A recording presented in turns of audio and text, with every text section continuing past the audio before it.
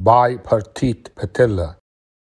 Bipartite patella is a failure of the ossification centers of the patella to fuse.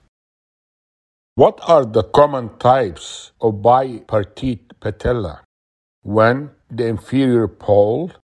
2. At the lateral margin. 3. At the superolateral pole. Here is an example of bipartite patella in the superolateral pole. The accessory ossification center at the superolateral pole remains unfused. In this case of bipartite patella, you can see the patella has two parts. The smaller part is rounded and usually located laterally, and it can be confused with a fracture. Avoid confusing bipartite patella with a patellar fracture.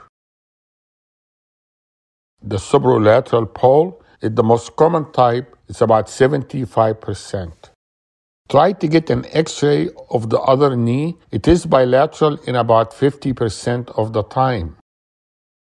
Skyline view with a squatting position, which is weight-bearing, may show displacement and increased separation of the fragments.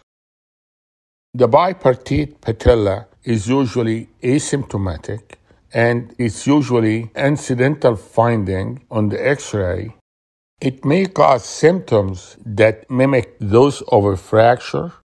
A minor trauma or injury can cause the fibrous tissue between the two segments to become inflamed and irritated.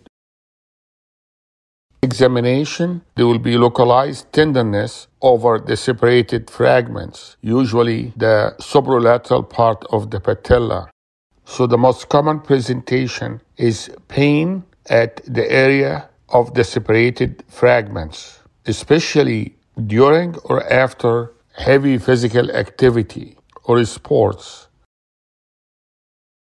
Treatment of bipartite patella.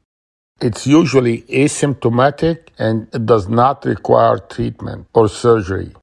In general, the most common error with bipartite patella is mistaking the condition for a fracture and fixing it. The patient really does not need surgery.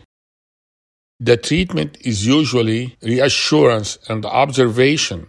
A non-operative treatment should be done for at least 6 months.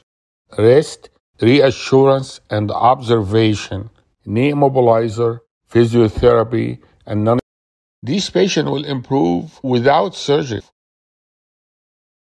Surgery is rare, and it is done by excision of the fragment if the fragment is small.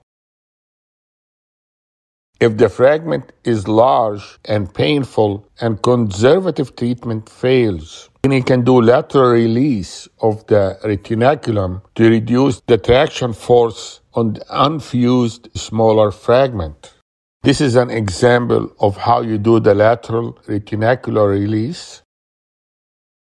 We rarely do internal fixation and possible bone graft if the fragment is large and painful. Thank you very much. I hope that was helpful.